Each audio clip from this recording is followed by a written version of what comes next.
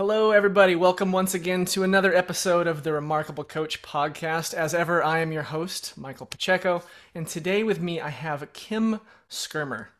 Kim has over 20 years of experience. She transitioned from senior executive management to found the Approach Coaching Method, amassing over 25,000 professional coaching hours and mentoring hundreds. Passionate about genuine conversations, she's been pivotal in guiding financial professionals in business ownership, facilitating seminars, and making notable speaking engagements. Her trademark Beyond the Product is grounded in timing, preparation, and personalized perspectives. Boy, that alliteration, man, that's great.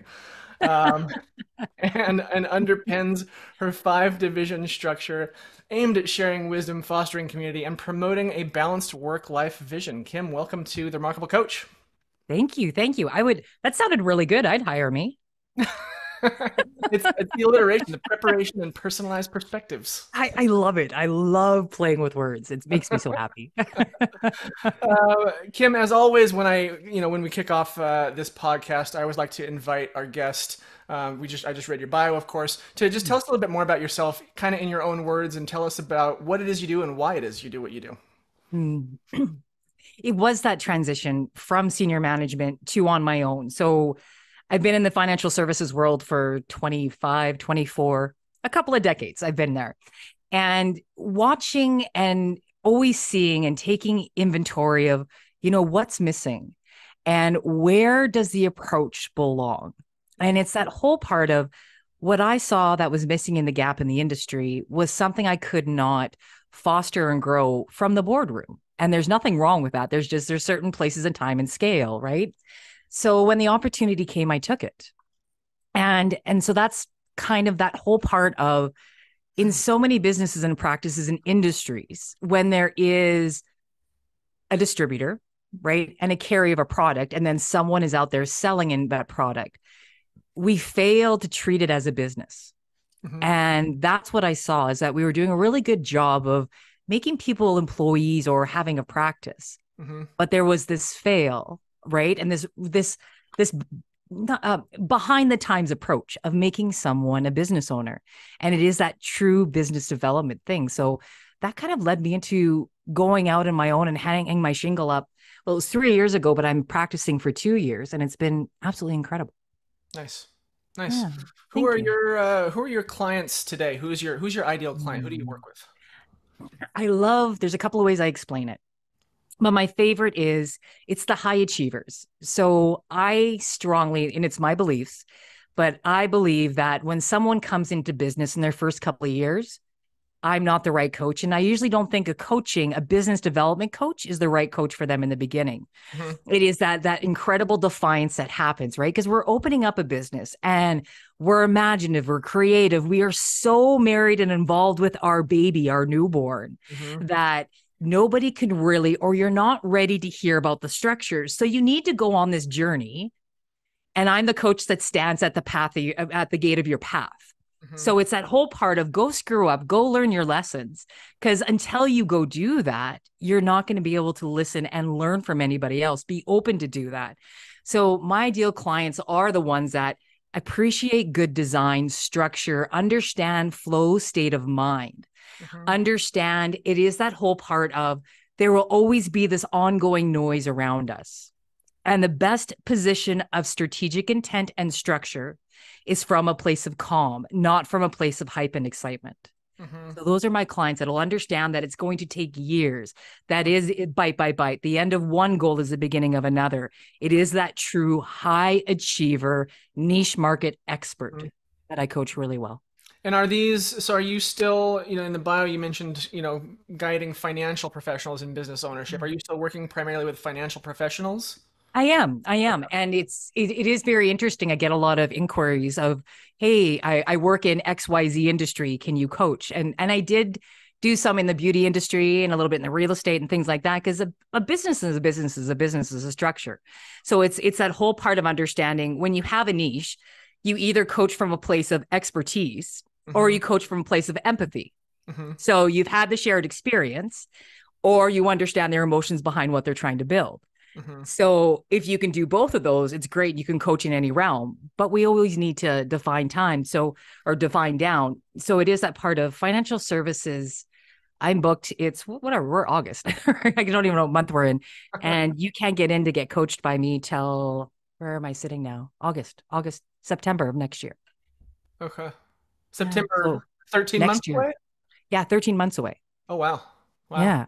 So it is when you're really good at what you do and you're very clear of who your ideal client is and you are absolutely committed to saying yes to the right people and saying, no, I'm not the right coach for you, but go try this person, or here's all this stuff for you for free. Mm-hmm. Go learn this first and then come back.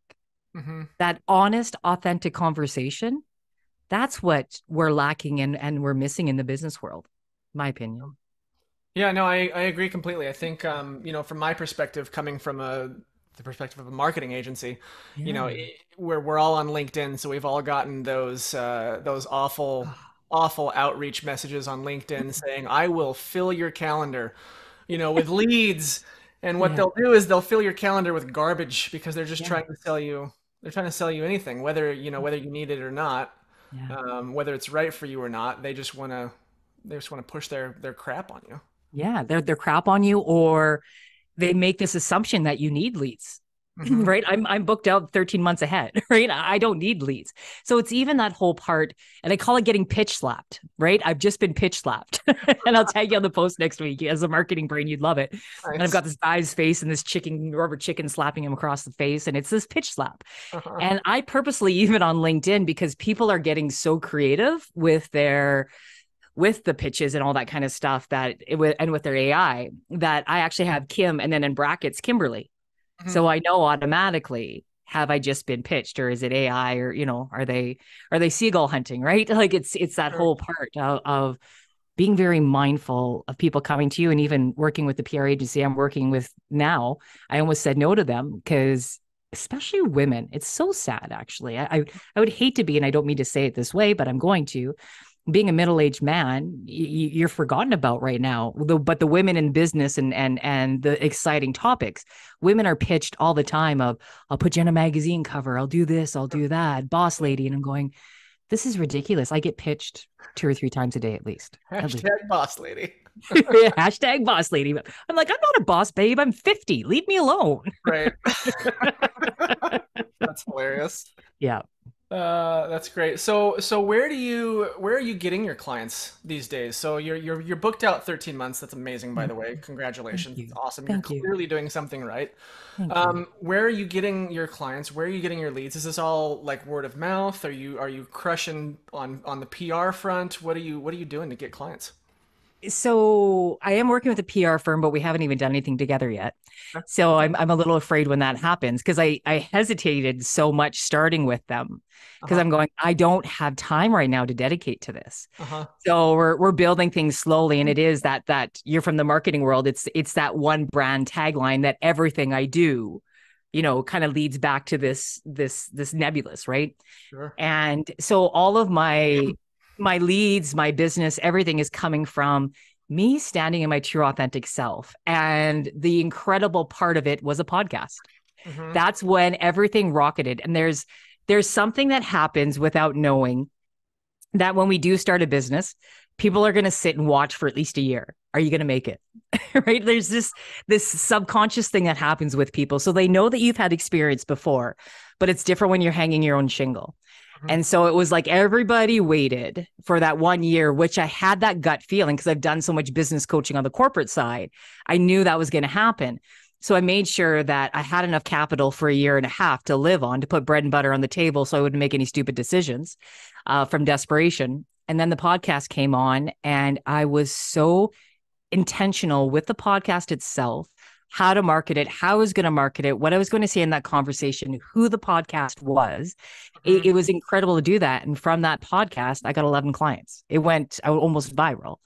And that was the incredible learn from that is, could have been a podcast, could have been me doing a YouTube channel, whatever it may be.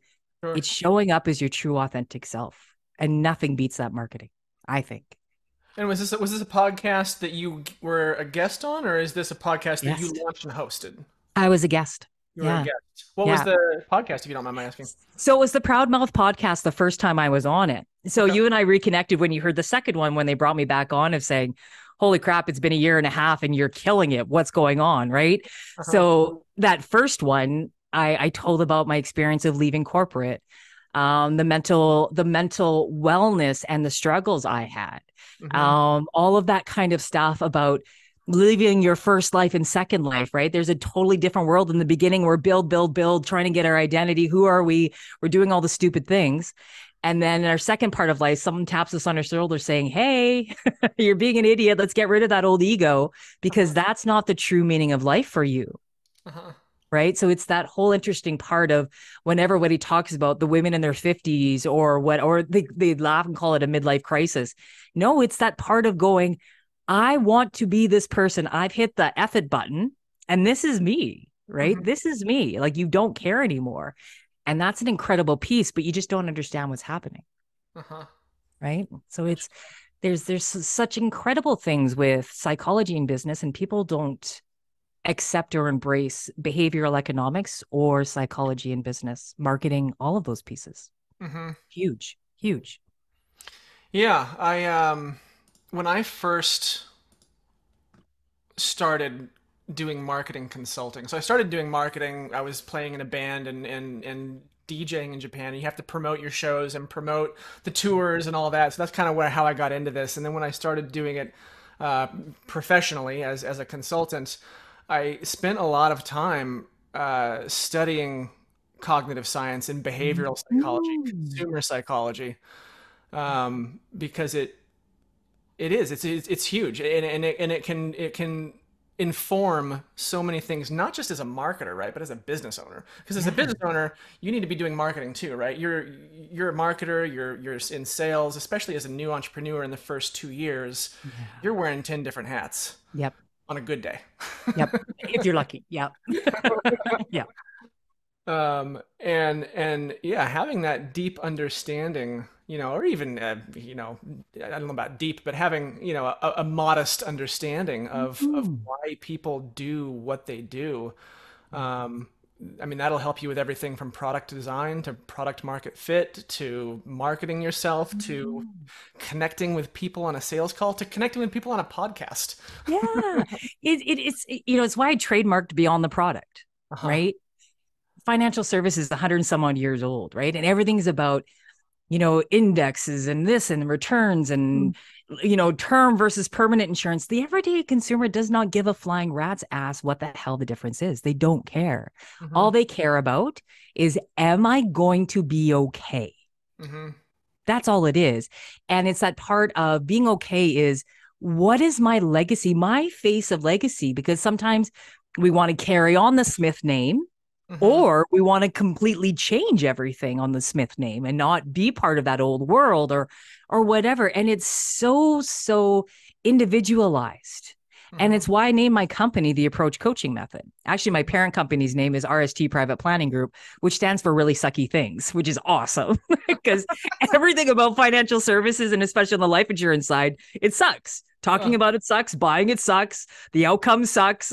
And it's having some humor about life and death, Uh-huh. because how exciting is it to meet someone, talk about if you smoke or not, and you're hiding it from your spouse? You got to pee in a cup. You got to get some blood. You got to talk about all your fight. Like, there's nothing fun about it. Hmm. So if you can't connect on a human level, just another person talking to another person, forget about it, especially the way the world is going today. Hmm. There's a reason why the TikToks or the Finfluencers and all that kind of stuff, who are not educated or regulated, are kicking ass Hmm. on this stuff. They're selling courses on, this is how I invested. And I'm going, oh my God, please don't listen to this. This is horrible. But that's a really cool dance. And that really makes a lot of sense. But you're not protected, consumer. So Hmm. advisors, start having these conversations. I love it. I love it. So for you, right, you're booked out 13 months and Mhm. you're about to engage, or you have engaged with a PR firm, but nothing has gone public yet. Yeah. Basic Economics 101, supply and demand. There's only Yeah. one Kim Skermer, but the demand is theoretically going to continue to go up. Yeah. What is your plan for that? Are you going to start developing courses and do one-to-many type coaching? Are you just going to raise your prices? Like, what does the next 18 months look like for you? And it's that whole part. I'm a weirdo. I've made my big money already. I've done that. And it's not, I'm not attached to the dollar. I'm attached to the utility of what I can do with that. And Hmm. so there's one thing that we do right now already is we do donate 5% back to the community. And I do a lot of work with high risk youth. Okay. And so there's some nice dollars going that way with the kids and indigenous kids, like just this people that don't understand and have been forgotten about when it comes to basic budgeting, Hmm. right? Basic budgeting. And I cry when I'm sitting there at a youth, retreat and we're talking about life insurance and someone's passed away and they say, well, we're not allowed to get life insurance because we're too high risk. We'll never get it. Oh, right. It drives me insane. But Hmm. the future, Kim, it's that part of I had three large companies wanting to buy my courses. I built them all. I have over 150 different PowerPoint presentations and courses on business development, which within financial services, which I could swap out the name and say real estate or market. Like I could swap out the name for any of them. Sorry, excuse me. And I thought to myself again about practicality of how many people is this actually going to reach? Because what I'm doing, it's all about helping the industry as a greater whole. Hmm. So number one, they have to buy the course. And Hmm. then number two, they actually have to finish it. And only 70% of people actually finish an online course. Yep. And that's if there's a degree and designation at the end, Hmm. right? And then they got to finish it. And then they actually have to implement it and wait a year to see if they've had any results. And I'm going, okay, that's like a 3 year span timeline before I even get any PR back because everything in business has to be mutually beneficial. Sure. And then the other companies that were looking to purchase it from me were down the road and talking about the deal. And I'm going, again, it's going to be only captive to that one business that I decide to sell it to. That doesn't make sense. So I've taken the month of August off and I am putting everything on YouTube. Hmm. Everything's going on YouTube. I'm giving it all away for free. All my workbooks, all my courses, all my tools, snippet bite by bite pieces, because that's authentic to what I committed to do in the beginning and Hmm. helping people with that baseline and foundation. And then the part comes from the marketing approach Hmm. of I've tested a whole bunch of marketing pieces and things like that. And one marketing piece, and you probably love it, it's a shot of a laundry room, someone's laundry room in their house. There's laundry up to the roof. And all I captioned in there is, really? You think I have time to talk about life insurance? And it's brilliant. Like the advisor I tested it with, because I had this test group, that brought him over $200,000 worth of commission. Hmm. 17 appointments, 16 stuck. Nice. And that's lifestyle marketing. Yeah. Like that's what people, I want to see myself. I want you to understand me. I don't give a shit how many designations, alphabet soup you have behind your name, what's going on in the marketplace. Do you get me and care about me? Yeah. That's great. Yeah. That's great. That's good. That's good creative. I like that image and that question there. That's great. Yeah. Thank you. Kim, what does a typical engagement with you look like? Hmm. When you start with me and you find me and we book a discovery chat, I believe number one of giving 1 hour away for free. So one of my big beasts in any industry, especially with coaches, and sorry guys, if you're listening to this, please don't throw eggs. But we go out saying we're important and you're important and we want to help you. Hmm. And then we give you a 15-minute discovery call. Hmm. What the hell is that? Hmm. Right? Nothing says you're more important than 15 minutes of time Right. because we know usually it's not till your third or fourth appointment when you really start to get to know each other. Hmm. So mine, it's a 1 hour discovery call. We agree to move forward or not. And then after I finished that first discovery call, I said, by the time we book our next one, I want you to talk to at least two other coaches. Hmm. That's very important. So I make them do that. Once they do that, we get back together. I put a proposal together and we look it over and we agree or we edit or whatever we need to do. And then from that moment, we follow the playbook that I make directly for them. And I brand everything. It has their pictures, it has their colors, it has their branding. So I really approach coaching from a marketing perspective because Yeah. coaching, marketing, leadership marketing, everything is design, right? When I said Hmm. good design in and listening to what people want, not what you need. What do you want? And that's incredible. So in my 2 years of fully operating, I've lost one proposal, two proposals, two, I think. I haven't lost very many. Hmm. My batting average is extremely high because it's number one, go check out other people. Hmm. Come back to me if you want. And the other part is I specialize and I do everything. And everyone says, Kim, you should be charging 35,000 a year at least for your coaching. Hmm. I do a deep dive for $7,000 and you get a master coach for that amount. I don't believe I should be charging 5 times more than a therapist or a psychologist, Hmm. right? Like I just think there's some dirty things behind that, in my opinion. It's Okay. that part of yes, pay for my money and the time and what it all looks like in affordable pieces. Have your pricing applicable to your ideal client that you're working with, right? And along with your expertise that you associate with. So some are worth that amount of money. But that other piece is I have one, two, three, I have 7 different incomes coming in from Sure. different passive ways, right? Because I do advisory boards, I work with the big companies, I do all that kind of stuff. That's where my big bucks come from. Right, and it kind of depends, right, on the, what level of value are you delivering? If you're doing a kind of business coaching that's going to directly affect the bottom line, maybe $7,000 a year is too little. Oh, well, yeah, depend, right? Exactly, right? Like, who's your client? What are you doing? Yeah. I'm helping them with their framework, right? Right. And then if we start working on more, then I'm on a retainer, and then different dollars start coming. Though, if we're getting that baseline, right, that deep dive, it's not thousands and thousands. This is what it is. If we do something different, go up there, right?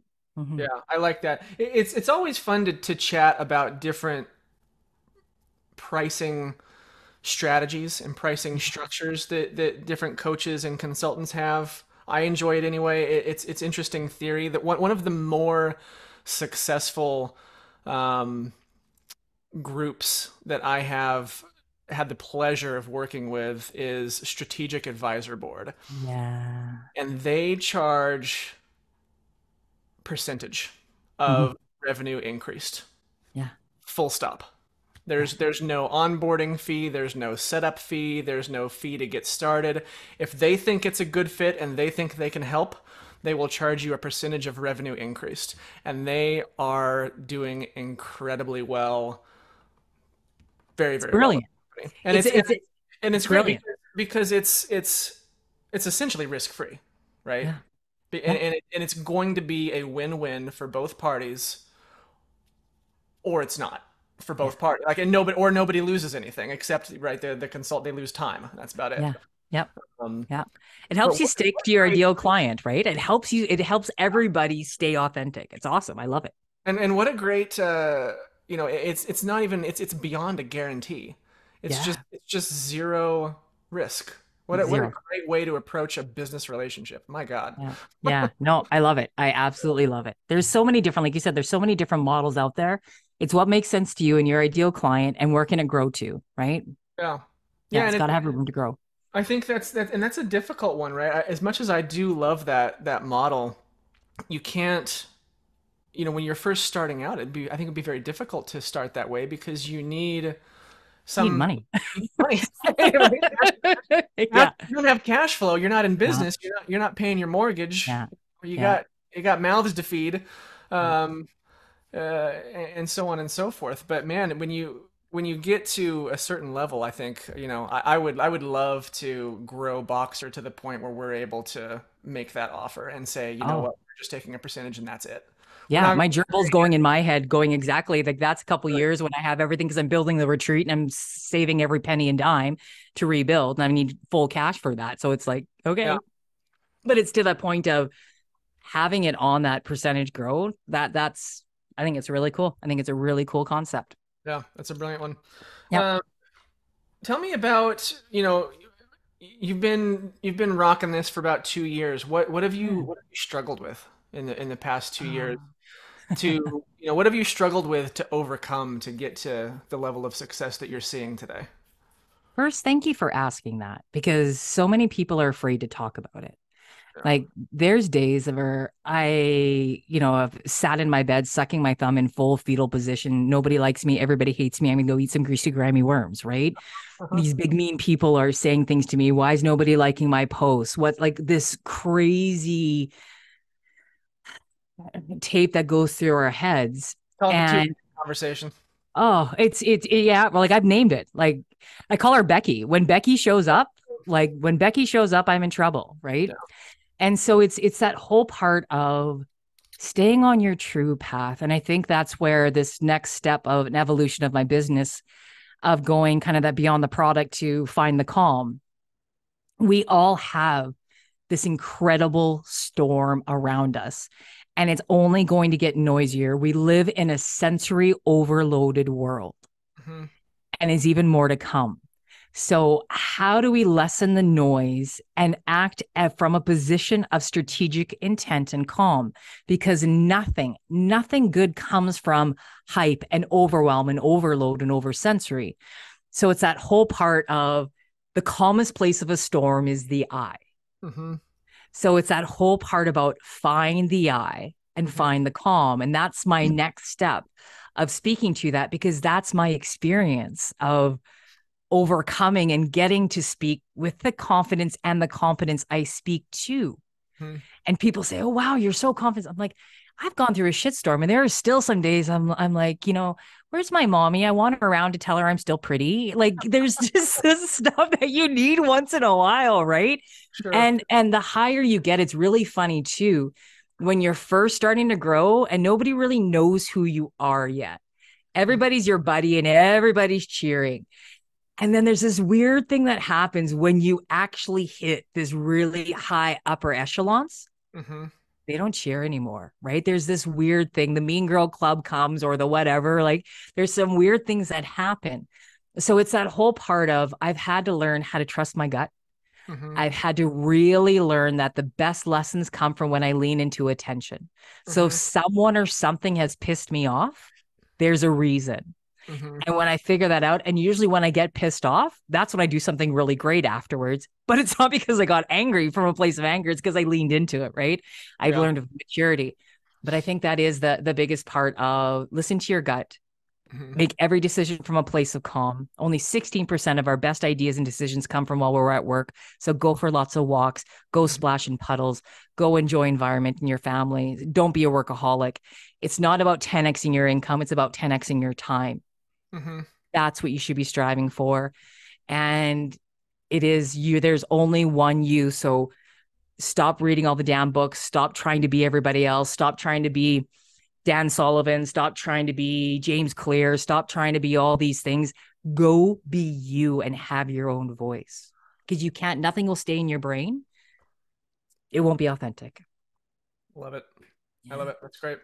Thank you. Um, let's flip that around now. What about some big wins? Talk about some of your big wins in the last couple years. Getting an emails from a PR company saying, "Hi, we crew Mel Robbins, Grant Cardone. We want to work with you."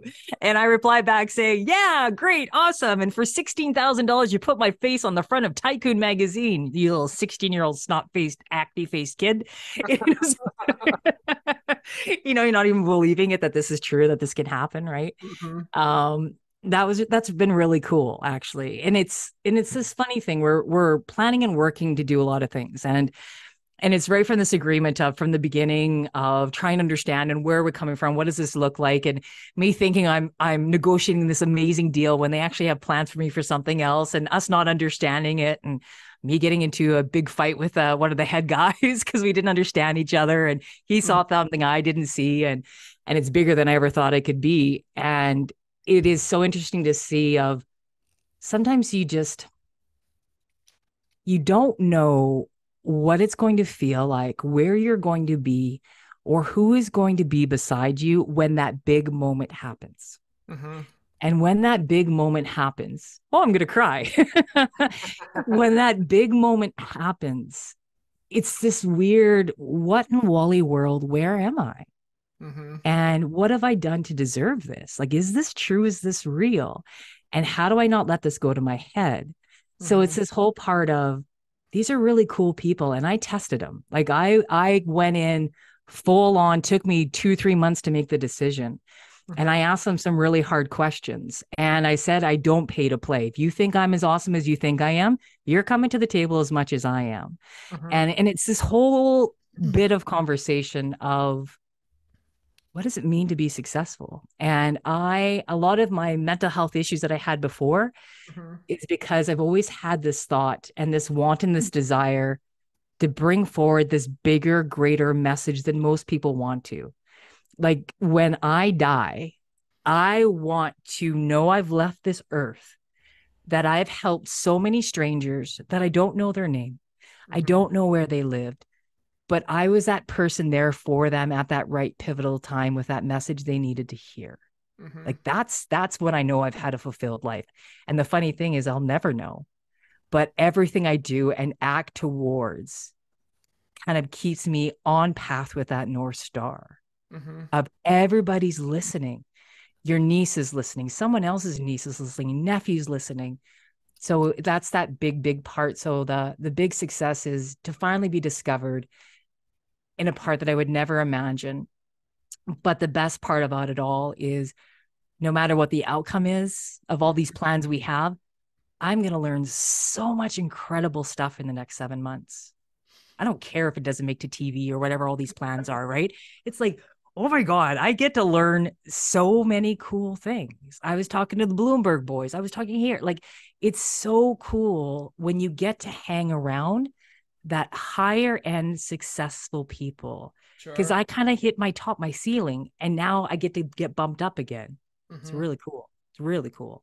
That's awesome. Thank you. That's awesome. I love it. Kim, what three books do you recommend all your clients read? Oh, so it's funny when I say Dan Sullivan. Who Not How. It's a great I one. read Who Not How. I've read 7 times, 8 times. Wow. And that is the incredible thing because we always forget. And again, you kind of said it in the beginning, right? We left employment Mm-hmm. because our boss was making us do everything, take care of everything. It's like, oh my God, you're going to make me do another thing. It's not my job.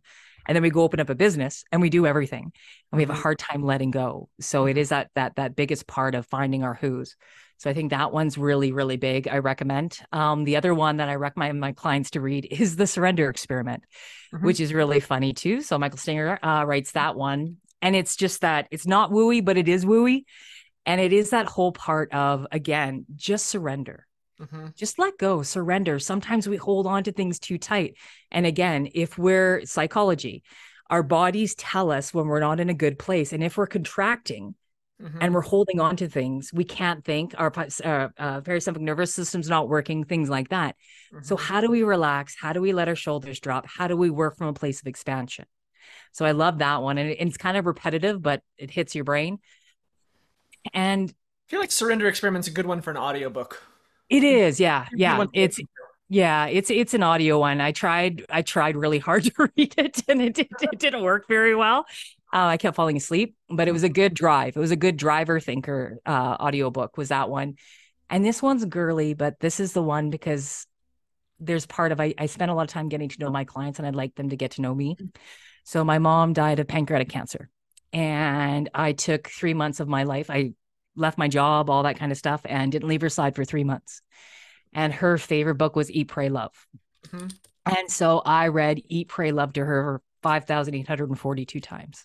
Mm-hmm. And when she passed away, um, I can't pick up that book ever again. I just can't. I try and I just can't, but it sits on my shelf. But she came out with Big Magic afterwards. Mm-hmm. And I liked Big Magic because it was about her writing for her and being her true authentic self. And there's the one part in the book where she just talks about do again everything for you. Mm-hmm. And when you do that, it's not searching for people to like you or like your stuff or your content or your opinion or agree. It's that part of stand up in your true, amazing, authentic self Mm-hmm. and write for you. Mm-hmm. And if someone so happens to love your message, amen. Thank you very much. And Mm-hmm. it's like one of the Derek Shivers YouTube of how to start a movement. Mm-hmm. And it's that one about, he's dancing around like a crazy person and someone comes join and, Yep. now you have a movement. Now you have your first follower. It's Yep. that same theory. So I like suggesting that one because they understand kind of who I am. And it also kind of speaks to, again, that find the I, find the calm, do it for you, nobody else. Yeah. Yeah, I Yeah. remember, I forget, what's the author's name again? From Big Magic, Yeah. or I forget her name too. I totally just lost her name. Or yeah. So, Yeah. anyways, I remember I was watching some interview with her, and her name is on the tip of my tongue. But at any rate, I'm watching an interview with her after she wrote Eat, Pray, Love, like years afterward, and she was working on her second book, and she had published a second book, Yeah. and she was talking about writing for herself. Hmm. And she said, just imagine like the first thing you do, you come out of the gate and it's like the biggest hit and like it's all downhill from there. All that's left is to do it for yourself. Like you're never, Yeah. you're never going to do that for your fans again. No. When you explode straight out of the gate like that and all Yeah. that's left is to just do it for yourself, and that's the most important thing. I thought it was I'm butchering the synopsis of Yeah. the Yeah. But interview, but it's you get the idea. Yeah. it's that part. So I was an ex-national athlete. Like I Yeah. was, fit. At age 44, I had to have a double hip replacement, gain 50 pounds, all that. We all have this fear, and fear is a wonderful thing and it's a horrible thing. Hmm. And so when success comes or our identity or our change, it is so interesting. And I love Elizabeth Gilbert. Ding ding ding ding ding. No, we have a So winner. yay. And so it's this part in this moment of it is so important of you've hit this here. So I've hit, she understands this is my top of my success. I'm happy, right? I'm happy. This is my defined success. Hmm. Who gives a shit what everyone else thinks is success? This is my defined success. So now everything else I do for me. So it is that part of I had to learn too, where I could no longer paddle or compete, and my old crew is going off to Worlds, and I am home about to go in OR, right, and Hmm. get operated on. It's that whole part of okay, this was my top. What's next Hmm. in this new identity in this new life of mine? Yeah. Yeah, it's cool stuff. I dig it. Awesome. Kim, is there anything else that you would like to chat about that we haven't not yet had an opportunity to touch upon? No, no, I thank you so much. I think I met you about a year and a half ago when I was a year, 2 years All ago, right. maybe in a study group or something when I was first starting my journey. Yeah. And you were the one I was looking around the Zoom room, right? The COVID time in the Zoom room. And you definitely were one of the ones, and I even said it to you. I'm like, you're cool. I want to get to know you. And I don't know what we're going to do together. I have no idea what it looks like, but you're not getting rid of me. And thank you very much for having me on your podcast. And I Thank can't you. wait to have you on mine. Yeah, awesome. Let's definitely do that. Thank you so much Yeah. for making the time to chat with me today. Congratulations a million times on all your successes Thank to date, and hopefully, many more in the years to come. Thank you, hun. Thank Thanks. you. And thank you, as always, to our listeners and viewers, you guys. This podcast is nothing without you. So thank you so much for tuning in and listening. If you know someone who you think would benefit from this podcast, please share this with them.